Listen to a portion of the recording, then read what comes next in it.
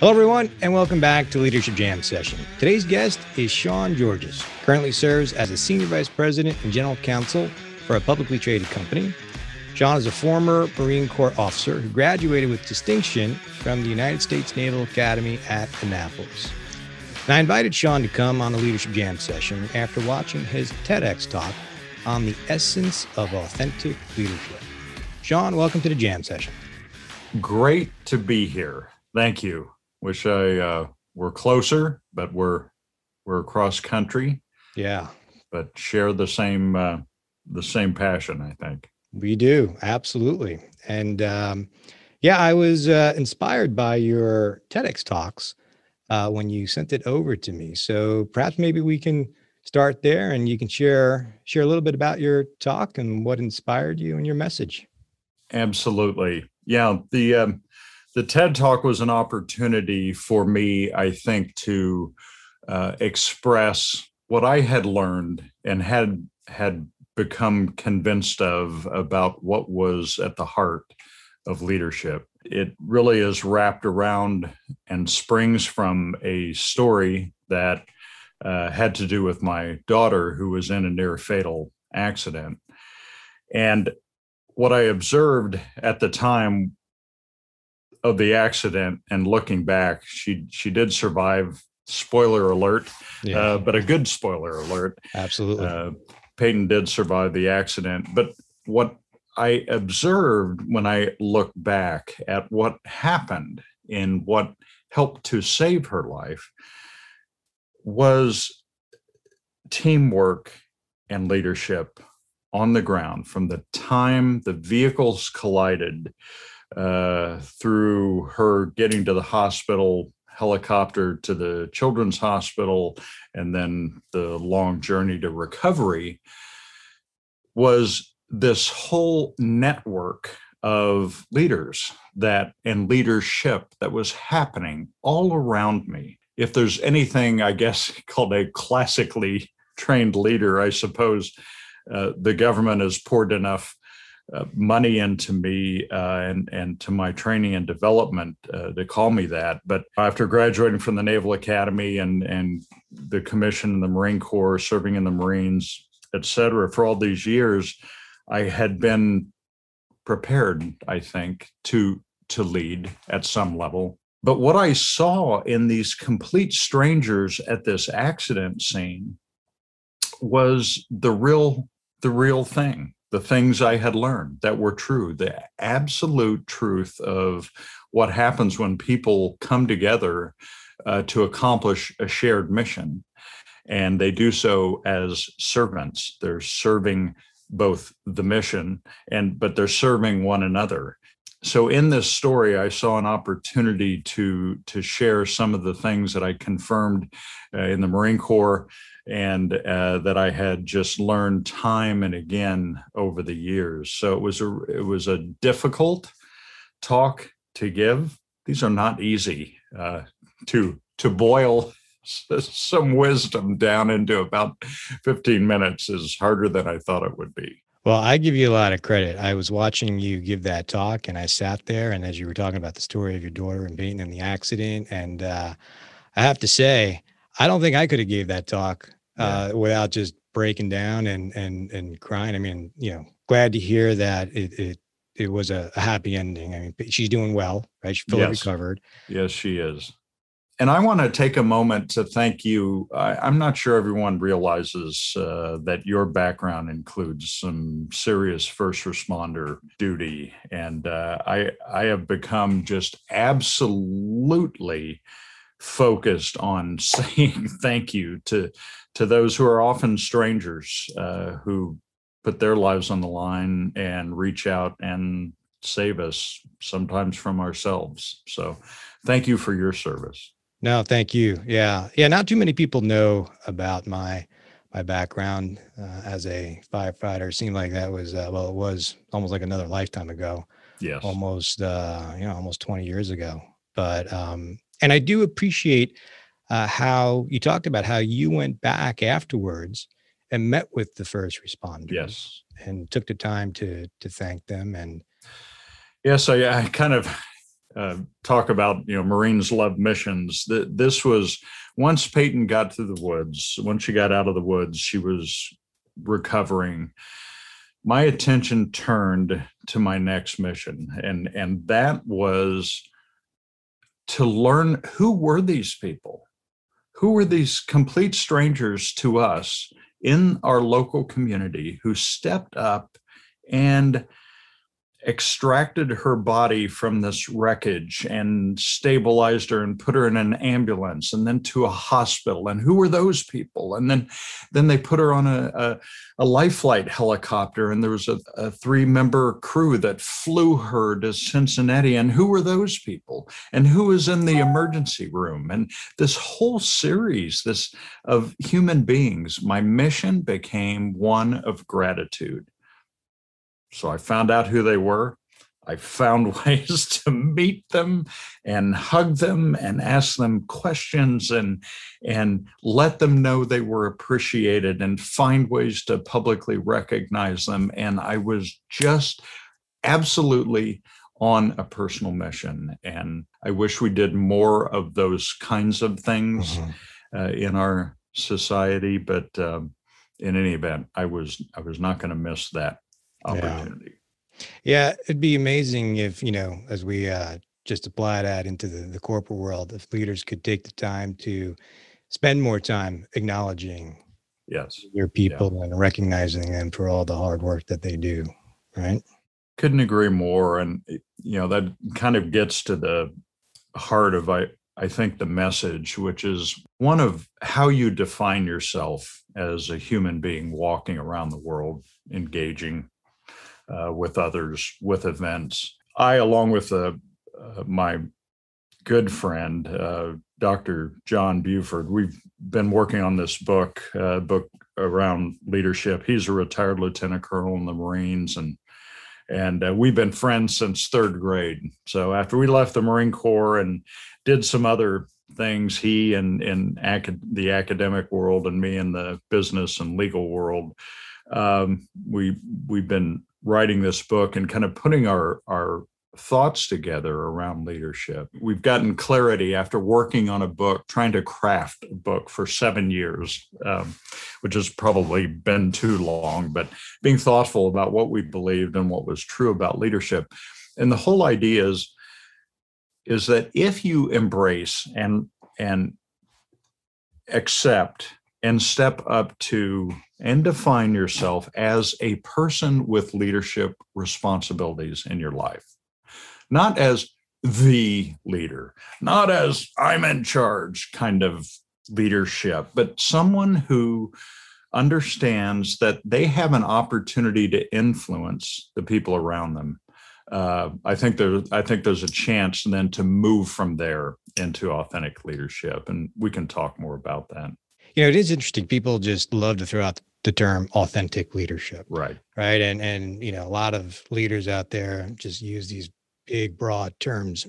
And here the eyes are rolling right now. Yes. Right. Without really understanding what it truly means, or if you ask them to define them, they couldn't even tell you what it truly means. Right. And maybe you can share a little bit more about authentic leadership and how you define it, and to help our leaders out there truly understand what it means. There's not a authentic leadership with a TM trademark. And we really wrestled with the use of this term, but it is about the real thing, authenticity, not what is real about leadership. And when you get really down to the heart of it, I tell you what, I always go back to probably the first day at the basic school, Quantico, Virginia. We'd been commissioned as Marine officers, but we were 2nd lieutenants.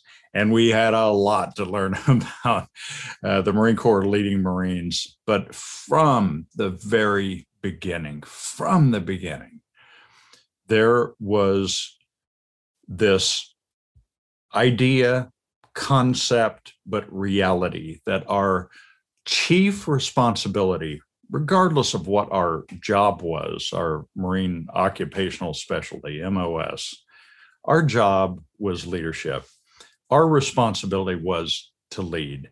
We learned that we had a deeply held responsibility to serve our Marines in the direction of our mission.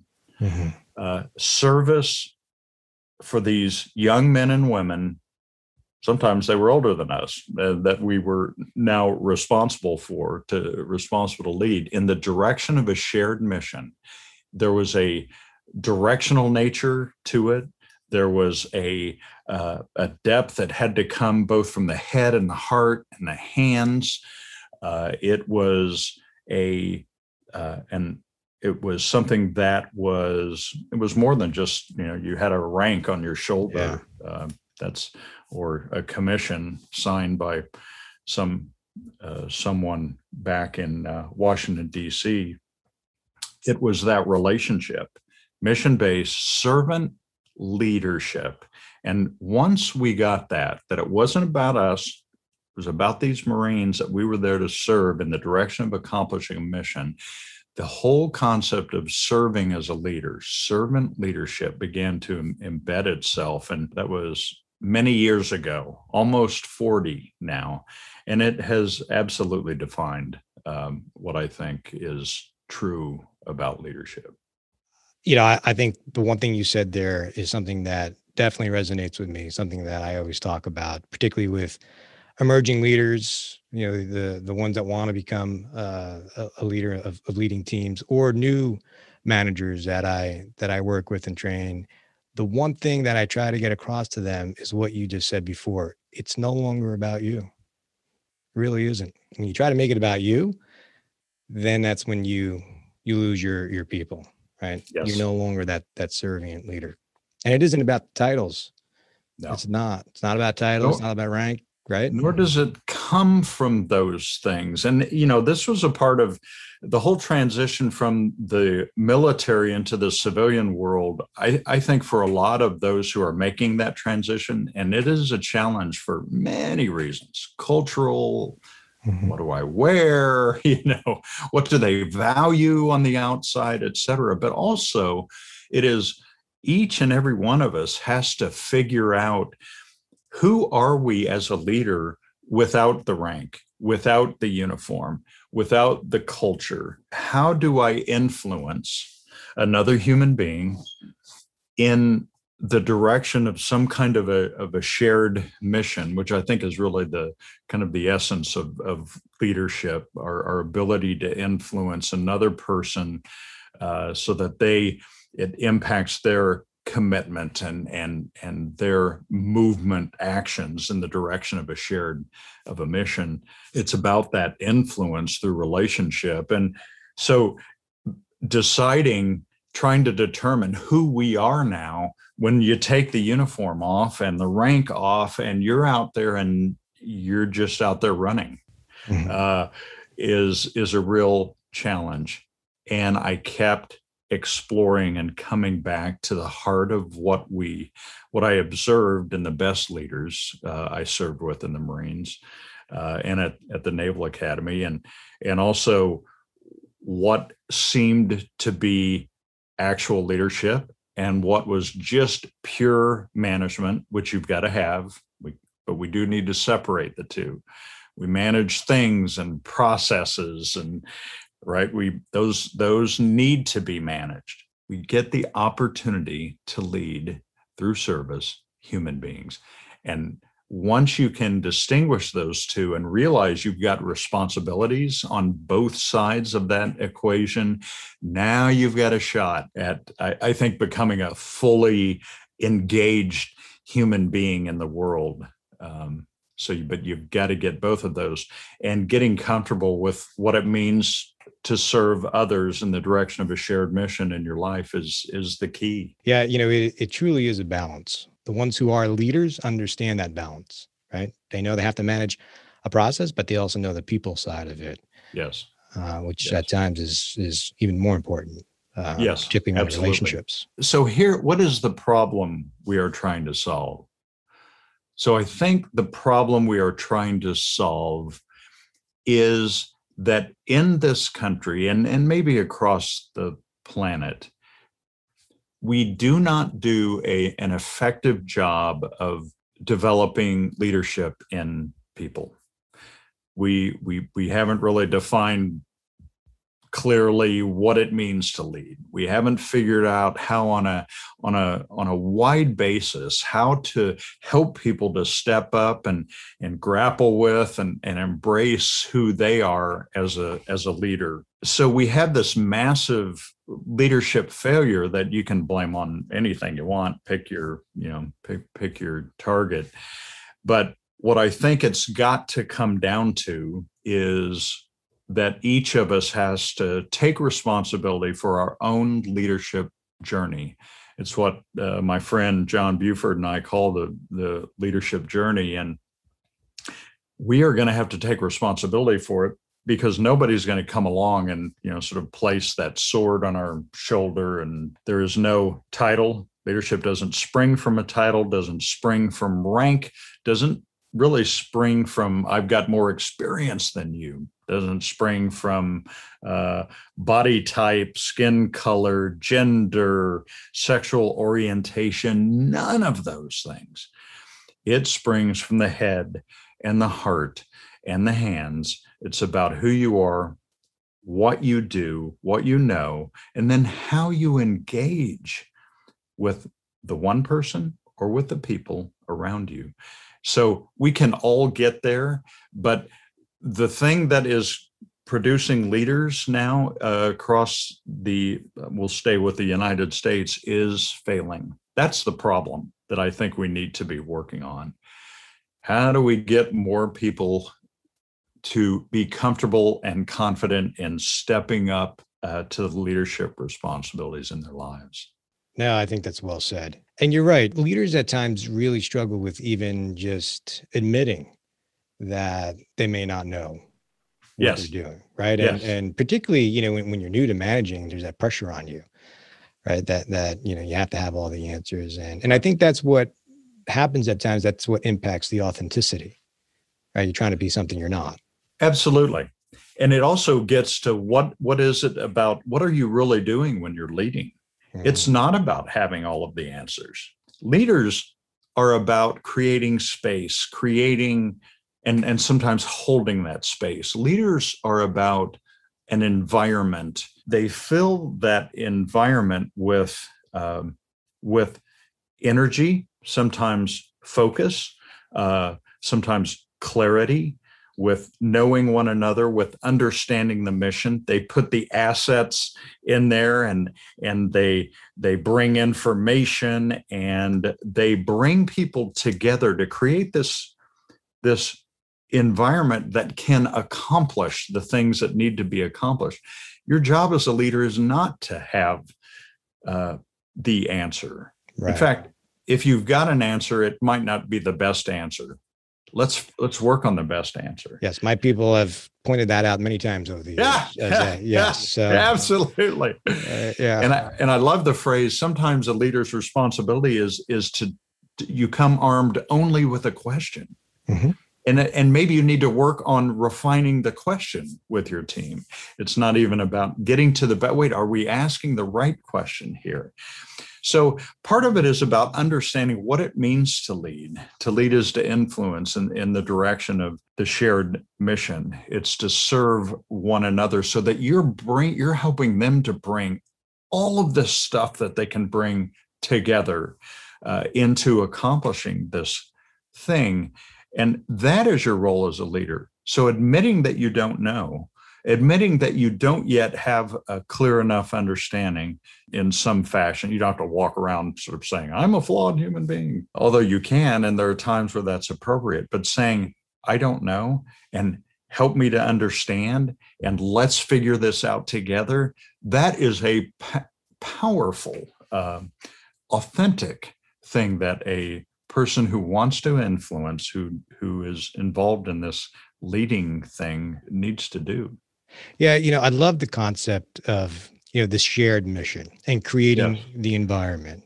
And because sometimes we just make things much more complicated than what they really need to be. And we like doing that. We do. We love doing that. And I'll go back. I remember when we were talking the other day, and you were sharing a story about Peyton, and I think this fits in exactly what we're talking about. I remember you sharing how they needed. She was pinned in the car, and they needed to get her out. I can speak to this because I came from that background on the first responder side. So we've got tens of thousands of dollars in equipment that we can use. And it was, I think you said, one of the firefighters, a simple idea that he was able to free her up and get her out. Yes. Didn't come from an officer. It came from, Right. right? So when I look back at the scene, talking about Peyton's accident, the police captain wasn't on the scene. The chief of the fire department wasn't standing there barking out orders. The president of the hospital wasn't there. Positions of authority were not there in charge. I'm in charge of the scene, and sort of barking out orders with people waiting to receive their orders so they could. Instead, what you had was, regardless of title and rank, you had a group of people who were absolutely focused on a mission, and they were bringing all of their, of course, ideas and experience. They were problem solving, et cetera, but they were asking themselves. In fact, one of the first responders there was a sheriff's deputy. And I interviewed him after the accident happened a couple of years later. In fact, I was preparing for the TED Talk, and I just said, what was going through your mind before at the scene and before you moved? And I'll tell you what he did when he moved. He said, John, I asked myself the question I always ask myself at every scene, whether it's an accident or a crime scene. And I said, what's that? And he said, I asked myself, what's my best and highest role? And I said, okay, there's a story behind that here, and we'll talk about it in a moment. But I said, so what answer did you come to? He said, I knew that she didn't have enough time. Peyton was literally crushed against what was left of the passenger side of the car, and she probably had minutes to live. He knew that they did not have enough time to use the jaws of life to take the door off so they could extract her body and thought she was caught in there. She had been T-boned by this coal truck, just to explain a little bit. In any event, he asked himself that question. I said, what answer did you come up with? He said, we needed another perspective on this. Somebody needed to get up on top of that car and look down to see how she was caught inside the car. So I asked myself, what is my best and highest role?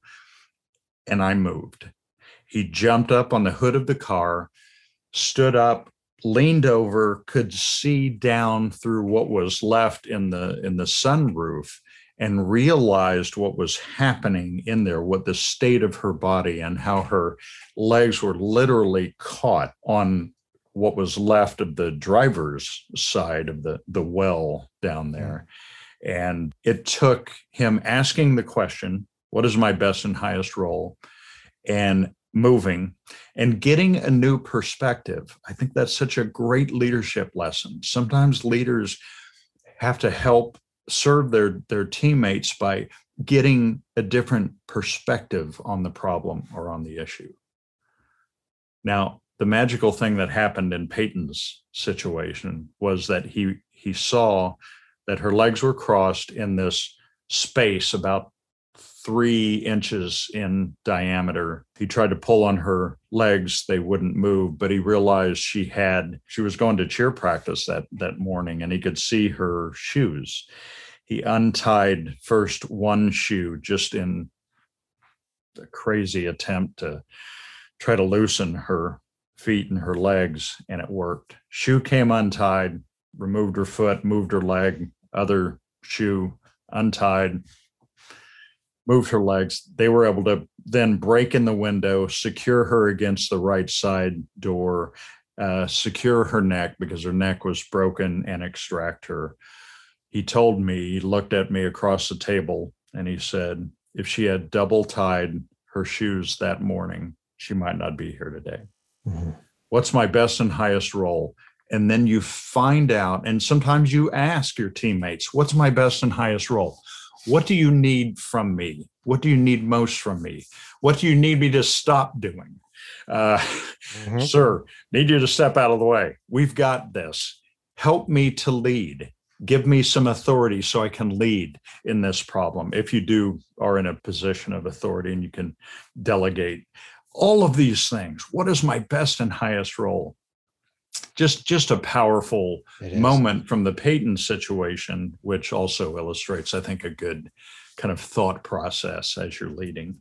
It really does. Yeah. Your story is, as I said, when I opened up this jam session, it was inspirational just to hear you talk about it. And again, the leadership lessons learned, right? Even as simple as I need another perspective. So important. I think it's so important for many of us out there just to even ask the question, what is my best and highest role? Yeah.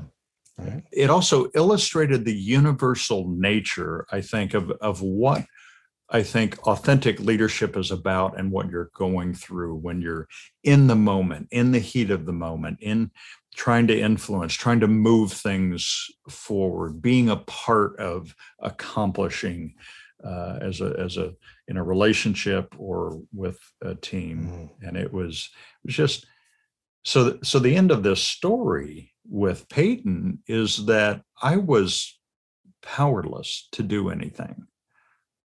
I was so dependent on so many people, many of whom I didn't even know. How humbling. I was going to say it must have been very difficult to be in the middle of that and not be in control. Yeah.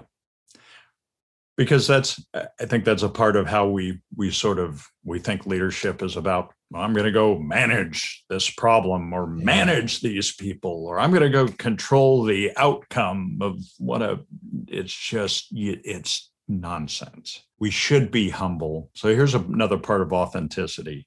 Humility comes from being able to see things clearly. I am really not that powerful. I am really flawed. I am really not in control. And the whole Peyton situation, I couldn't even save my daughter from getting crushed by a coal truck. So what could I do? Ask the question, what's my best and highest role? And I thought about these first responders. Who are these people? Who is recognizing them? Do they realize what they've done here? They need to meet Peyton. She survived. She lived. They need to hear Peyton and I and our families say thank you.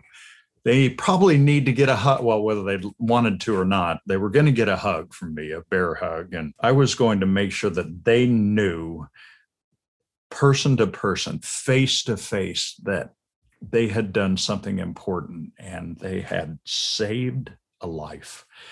So that became my mission. That was my best and highest role. That was the gratitude campaign, and I was on it. And that's how it played out. I have to say, I think you demonstrated the essence of true, authentic leadership. So, and I appreciate you sharing your wisdom and your story there. Yeah. Appreciate that. And as we're winding down, I know that you are working on a book, right? You and you're a friend of yours. Yes. Right? So just curious, when do you anticipate it coming out? Absolutely. Appreciate that. No. We're excited. 7 years in the making. We both had day jobs. I want to add that, but it was a lot about refining. What does it take to become an authentic leader? So our focus, and we call it your leadership journey. It's about embracing your learning journey. You don't have to go to an Ivy League school and get an MBA, or go to Annapolis or join the Marines, or whatever those things are. Use your life, both your past and as you move forward, as your learning journey. That's how you can step up to embracing your leadership. So we have it in the hands of a potential publisher. and they are now reviewing it. So excited. We finally had to lay down our pens. We basically ordered each other, put down your pen, stop writing. Challenged each other, I should say, to do that. But that's so we're waiting to hear whether that is something that's going to be well received. And if not, we'll just go down to the copier and print out some copies. Well, I have no doubt it'll be successful, and we'll definitely bring you back on once it's I appreciate that. Published and talk more about it.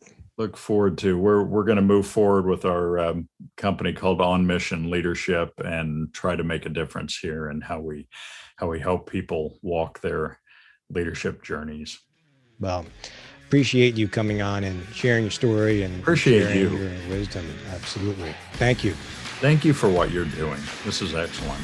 Appreciate it.